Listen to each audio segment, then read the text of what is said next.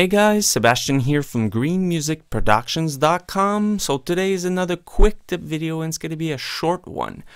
Before we start, if you don't know yet, I have a mailing list. Just click on the link in the description. It's free. I'm not going to spam you guys. It's just to notify you when I upload new videos, and I will also make some exclusive videos for my mailing list subscribers in the future.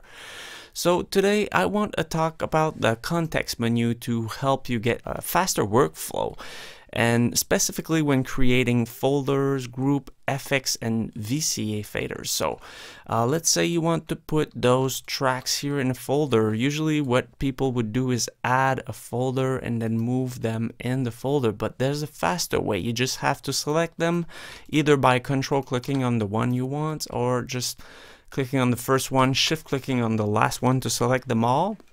You right click and you go on move selected tracks to new folder. Now it's going to create a folder with all of those tracks in it, so that's really useful. The same thing applies to if you want to create effects or a group or Vcf faders. So let's say I want all of these to be routed to a new group.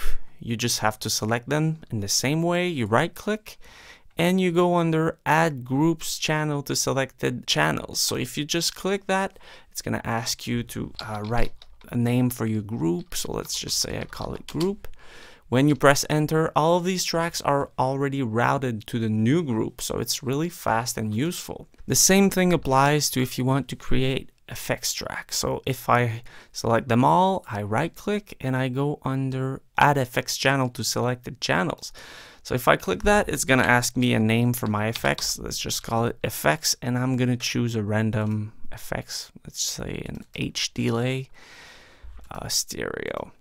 So if I click add track, now the new FX track is highlighted, and when I go under my existing tracks, as you can see, it already created the sends for me, so that's really useful. And as usual, if I want to open the send plugin, I can hold Alt and double click on any of the send field here. That's a nice tip also. So once again, the same thing applies to if you want to add a VCA fader on those tracks. Just select them first, right click, and then there's an option called add VCA fader to the selected channels. So if you do that, a VCA is created for all of those channels. So that will improve your workflow and help you get faster in Cubase. I hope you liked that video. As always, if you liked it, please subscribe or press that like button. Thank you for watching and see you in the next video. Bye guys.